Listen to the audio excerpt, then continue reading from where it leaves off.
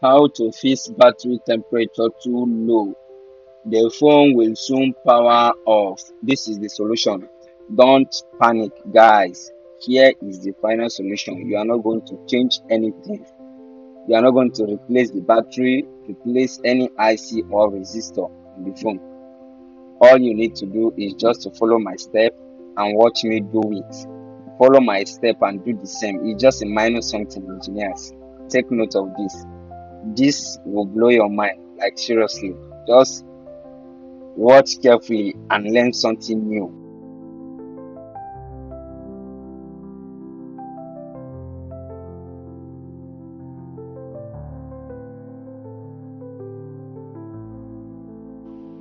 Let's wait and see the notification that the phone was showing on the screen.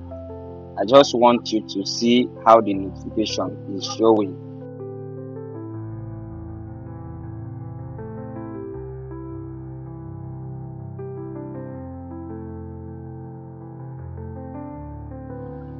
Alright, now here is exactly what I'm talking about. Battery temperature too low. The phone will soon power off. Now let's receive another notification again. After this notification, I believe the phone will go off automatically after 3 seconds. So watch carefully before we drive into the video and fix the issue together.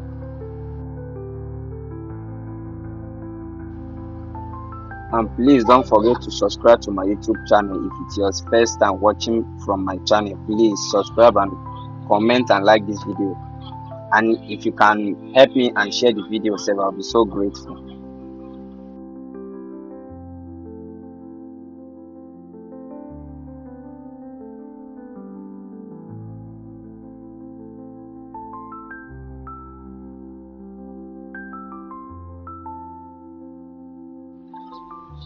Alright, let's receive the last notification before we drive into the video. Now, cell phone will shut down in 3 seconds. Can you see? The phone went off already, automatically went off by itself.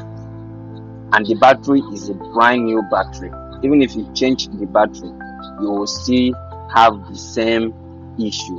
So as you can see, the battery is very new. Now let's open the phone and fix the issue, okay?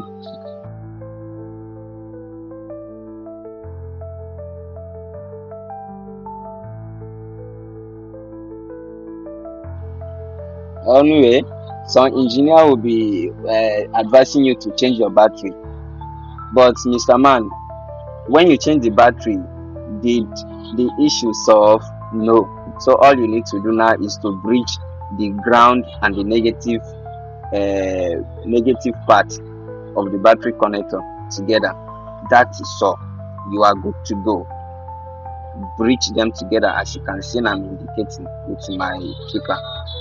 Let me zoom it very well. Zoom out.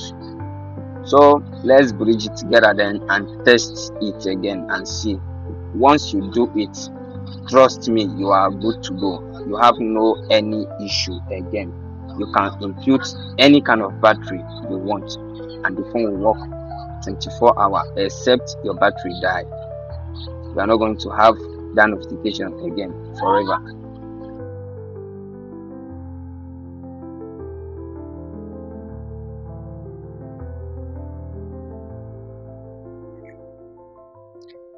Make sure you test it after bridging. Use your multimeter to test the ground and the negative point to make sure that the bridge that you bridge was really bridged, and set your meter to continuity mode, okay, so that you test it.